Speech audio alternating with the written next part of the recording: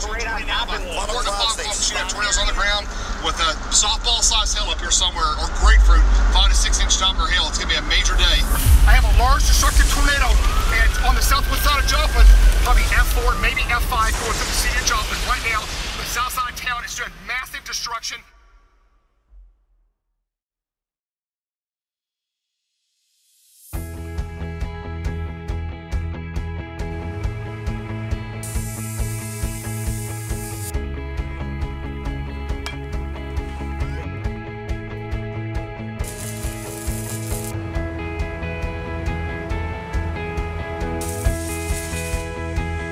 SFA and Sioux Chief together, it was very important for us to get down here and work on this project because we're local, and I knew a lot of people that were affected by this tornado, and it was important for me to know that we were doing whatever we could to make it right down here.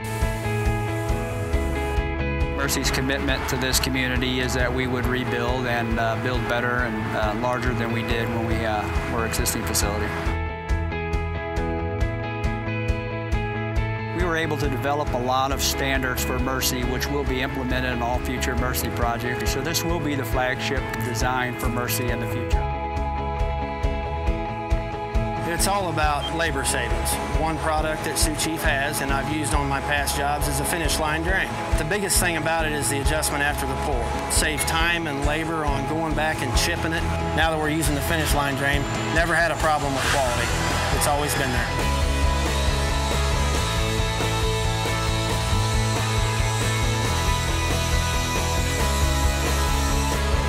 We have water hammer arresters that are Sioux Chief products. That keeps me from having to put 12 or 13 of these things on, and instead I'm just putting one on.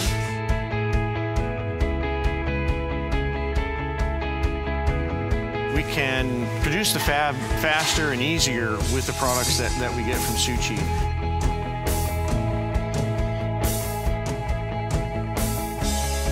Sioux Chief is definitely on the cutting edge of their drain products, especially the finish line product. It's the envy of the industry.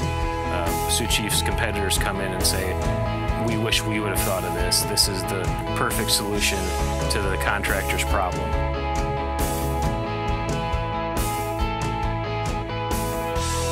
Sioux Chief has been a manufacturer of innovative products since 1957. We have taken a lot of time to listen to the plumbing contractor, to spend time in the field, and to work with those guys to try to solve problems that they might have in their everyday systems. Sioux Chief is very proud to be able to be a part of the Joplin Hospital rebuild. Back in 2011, when a massive tornado came through and tore up a major part of the city, Sioux Chief was there at the very beginning stages to help rebuild, to help the people of Joplin get back on their feet.